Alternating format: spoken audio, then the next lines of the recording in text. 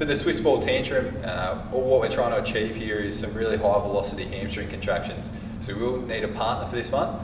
To set up, all we want to do is lay flat on our tummy. Partner will then come and roll the ball sort of on the back of our thighs, and then from there we want to make sure there's plenty of force on the ball so they're not flying off or getting hit. Then just for 10 seconds all we're going to do is rip the back of our heels into the ball as fast as we can. So we want nice quick movements here, trying to flow through as quick as we can.